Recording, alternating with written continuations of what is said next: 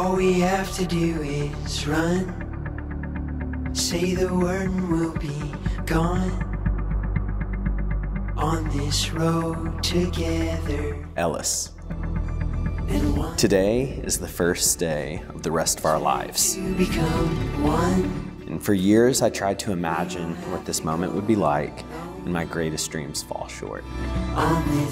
You were a gift to my life, my forever best friend, and my good thing. Today, I vow to love you with all of my heart. I vow to seek God each day and to draw from His strength to love you, lead you, and serve you well. I vow to die to myself and put your needs before my own, always preferring you. Just say the word and we'll be gone. Daniel, I can absolutely believe this day has come. After all, it's always been you. You glow with God's love, and I want to glow by your side for the rest of our lives. On this road together. I promise to encourage you and to dream with you. I promise to champion you and be your biggest cheerleader. Darling, I swear I will always remember that my life's adventure. I promise to be your safest place and your best friend. So we run. I promise to do my best to make you laugh, to bring joy to our family, and to never quit having fun.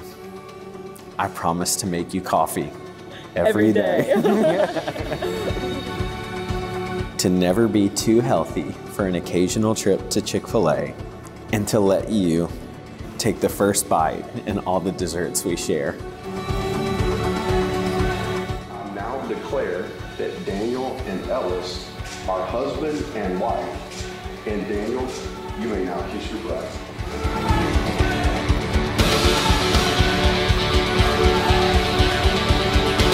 I vow to do everything within my strength to make your dreams come true and to help nurture all of the things that God has placed inside of you. I love you.